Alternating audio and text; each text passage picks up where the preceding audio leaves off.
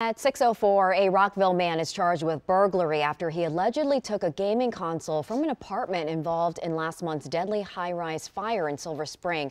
The fire broke out on February 18th, killing 25-year-old Melanie Diaz. While crews were working to extinguish the flames, they had to force their way into several apartments by breaking locks and also doors. Police tell us 43-year-old Rashid Duval allegedly used that opportunity to steal a PlayStation 5 from one of those apartments. Investigators later found the stolen game console in his car after obtaining a search warrant.